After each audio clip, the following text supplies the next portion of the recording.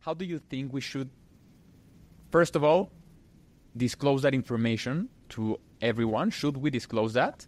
And second of all, how should we engage? Should we even try to send a signal to them saying, hey, how are you? We're neighbors. It's cool out here in the universe, right?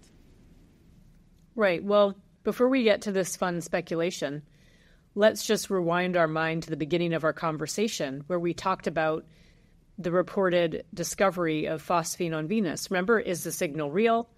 Is it attributed to the right gas? If it is attributed to the right gas, does it mean there's life, or is it just a volcano or something else? So just to hit the point home, it's going to be a long time before we all agree.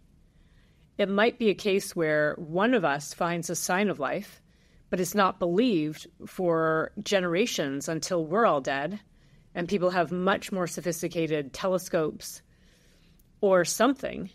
So I think that's kind of a weird moment to think, because in the movies, it's always like a definitive moment. Yes, we found it. It could be just so gradual that it's almost not even really noticed. You know, that for you, I'm going to assume that you and some listeners, the fact that there are exoplanets out there, planets around stars other than the sun, that's a fact to you. It might be something that you might not remember when it was first heralded as a huge discovery, because it was a very slow acceptance over a decade or so that people went from, there are these signals, but they might not be real, to, wow, they're actually exoplanets. So it may not be this like instantaneous moment that we know there's life. But all that said, I love your question. I love thinking about whether there's life there, and what we would do with it. First of all, if we do find a sign of life elsewhere and they have the kind of telescopes we have or we're hoping to build, they're already going to know we're here. So we won't have to worry about, do we let them know we're here? Do we send them a message? Because they're probably going to know we're here. And the first sign that we're here is likely going to be oxygen gas. It's not going to be big things like the Great Wall of China or pollution or city lights, but it's a gas that fills our atmosphere to 20% by volume. And they might even be able to guess that we're not just bacteria. They might be able to guess we're complex life, because oxygen gives a lot of energy and can allow like complex life to be here. So I kind of avoided your question, really. Come on, like, wouldn't you just want to send them a message? I would, but after I saw the Three-Body Problem, the series, I didn't read it. Oh, I love that. I love the book. I read the book. I should read the book, yeah, because the series was just like, it was insane. I don't want to spoil it to our listeners who haven't seen it or read it, but after I saw the TV show, I was like, maybe we should, we have the lottery here. Should we just... Right. Maybe we shouldn't message them, and we should think that even if they know we're here, they might not know much about us. Right. In the case of the Three-Body Problem, yeah, we don't want to spoil it, and nor can I remember whether or not they knew we were here, whether we let them know we're here. But in the case that they already know we're here, you're right. Maybe we shouldn't tell them about our planet, because it's a beautiful planet. Yes, and it goes. I don't want to go deep into the Three-Body Problem because it's such a good read and watch as well on TV that I don't want to spoil it. But it also touches on your notion that it's going to be a gradual understanding. It's going to be a gradual grasp that maybe there is life out there. They very briefly it happens like in a 200-year, 300-year basis. Everything on that TV show and the book.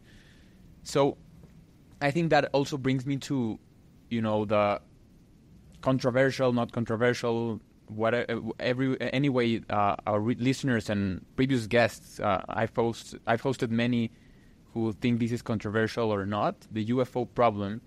Do you think that we are on that gradual aspect of it? The UFO sightings, the pictures, the pixelated pictures, the statements on Capitol Hill, in front of Congress. Do you think we're on that era of realizing that actually aliens have visited us, Professor?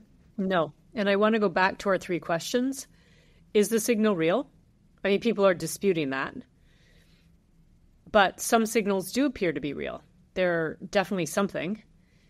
Number two was, remember, is this is the signal attributed to the right gas, or in this case, the right structure? I mean, that one people aren't in agreement on.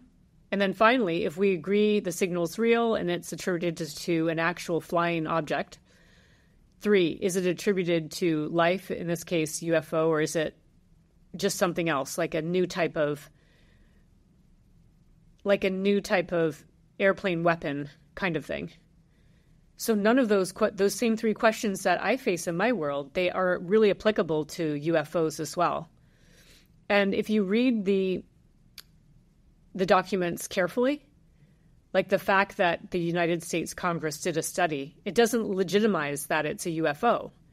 If you read it, they boil it down, and you'd have to look through it yourself and fact check, but it's just like the tiniest fraction, like a percent or something of all the sightings are unaccounted for into what their source is.